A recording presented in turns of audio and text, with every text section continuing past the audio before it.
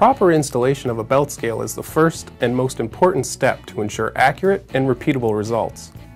My name is Matt Morrissey. I'm a weighing technology product manager at Siemens.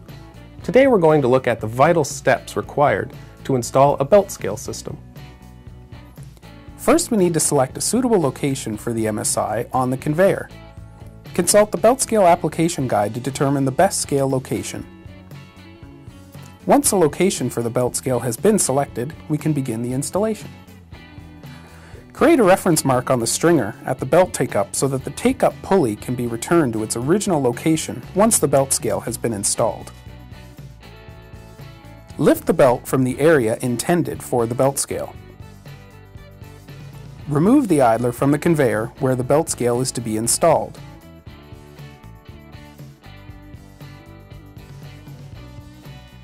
Set the idler on the belt scale so that it is centered width and lengthwise on the scale. Mark the areas that need to be removed as they will interfere with the belt scale mounting brackets.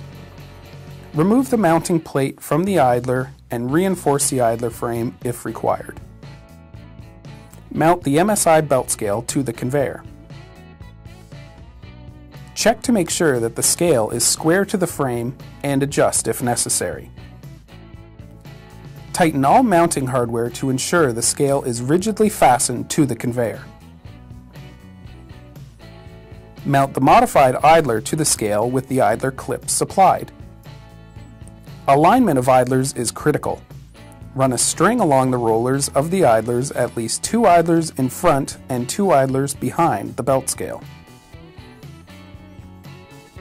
Any gaps between a roller and the string indicate misalignment. For idlers that are misaligned, insert shims between the mounting plate and the conveyor stringer. Next, lower the belt back onto the idlers, check the belt tension and adjust it if necessary. Observe the belt tension while the conveyor is running to ensure that the belt contacts the weighing idler. As well, check to see if all rollers are turning. Mark the location for the speed sensor on the pulley shaft. Note that if possible, this should be done in a lathe to ensure proper positioning.